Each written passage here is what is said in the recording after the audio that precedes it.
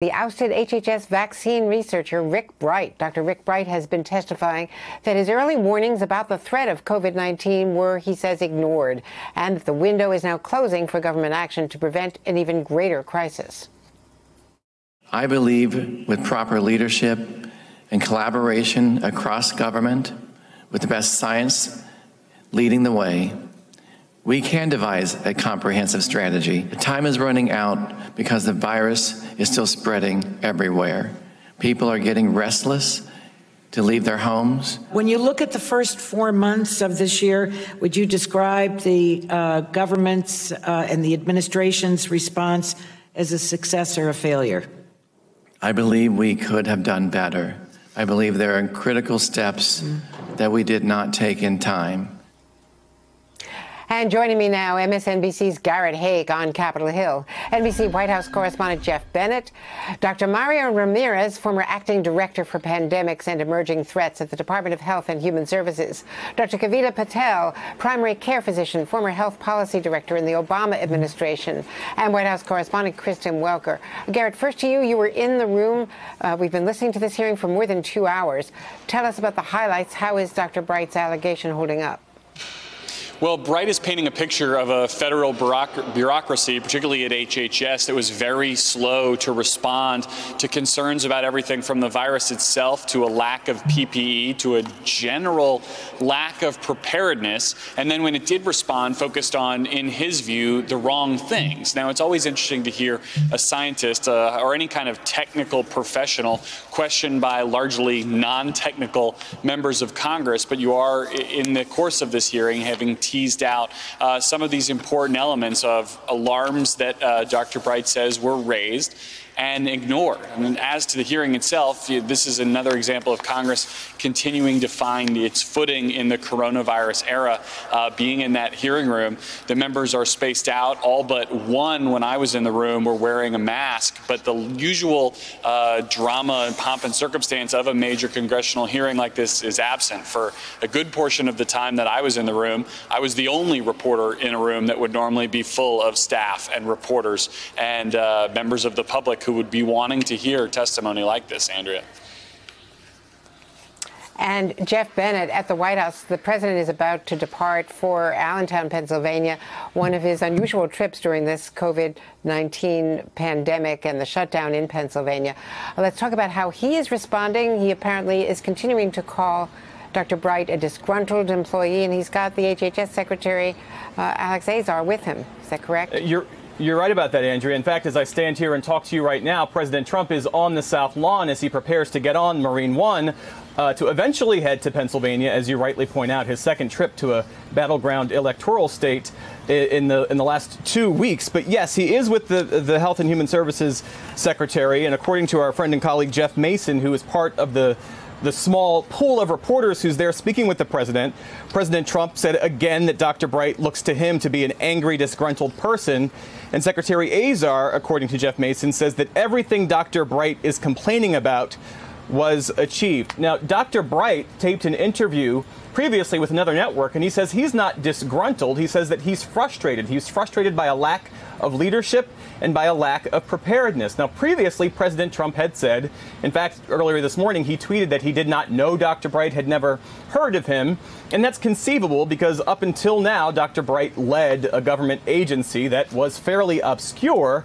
But because Dr. Bright oversaw the government agency that is charged with investing in and developing vaccines, you could make the argument, and many have made this argument, that President Trump should have known who Dr. Bright is, given that public health experts say the only way out of this, the only way we can return to some sense of normalcy, is through widespread testing, which we currently don't have, or a vaccine. And Dr. Patel, let's talk about the overall picture that Dr. Bright has presented of a delayed government response. Your evaluation of that as you've been watching.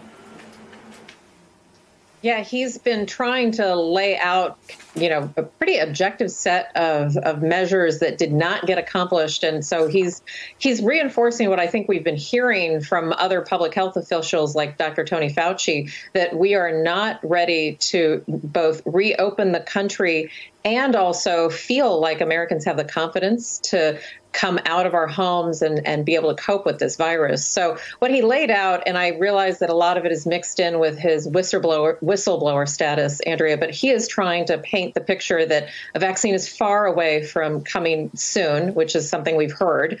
And that number two, we just do not have the necessities, PPE, testing, swabs, all those details we've been hearing about. We still don't have what we need in place. So it's bleak. But I also think that people like Dr. Bright are saying what a lot of us are saying, that we need to let the voices of the scientists be heard, and we need a strategy to help us find a way towards recovery. It doesn't need to be science versus recovery. The two can work hand in hand. And one of the arguments that he was making, or part of his testimony, involved the N95 masks. He was talking about a government contract where some of the masks that had been checked were only 30% effective and that are now in use by nurses. So that's part of his argument, that the stockpiling was not done effectively and the contracting was not done effectively. Dr. Ramirez, I wanted to play something also that he had to say in response to questions from Congressman Frank Pallone from New Jersey about the government's ability to get a vaccine out quickly. Let's watch. I've been very critical of administration in terms of their, I call it incompetence with the supply chain, with lack of testing. I'm afraid the same thing is going to happen with vaccines and the distribution. I mean, should I be concerned? Absolutely, sir.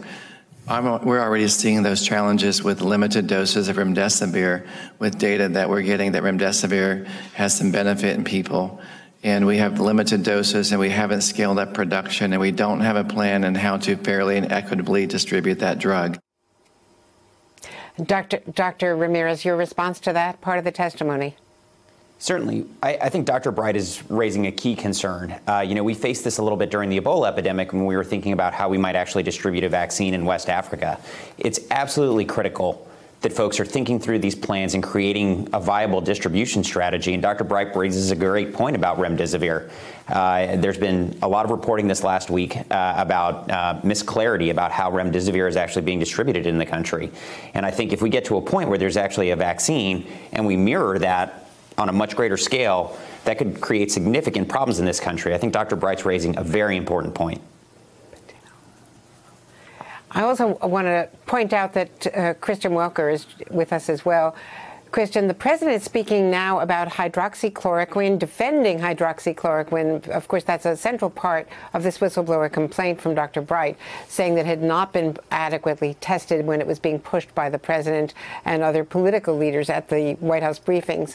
But he's also talking more generically about the whole, with Alex Azar there, about the whole conflict so far. And I wanted to play a little bit of what the president had said yesterday about Dr. Fauci, because this is also part of the political debate today.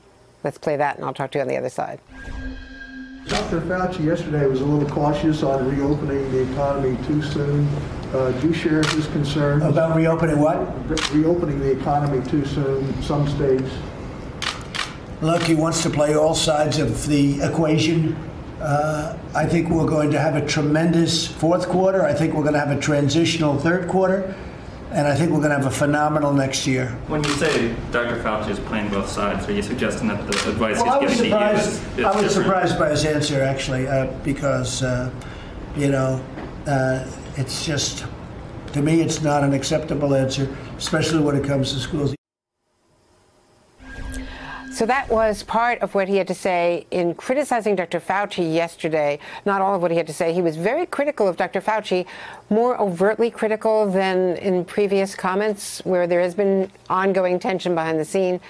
Kristen, while we wait for the for the tape from the South Lawn to be replayed by the pool, the small pool that was with him, what is your response on the tension between Dr. Fauci coming from the White House and whether you think something more aggressive is going to happen?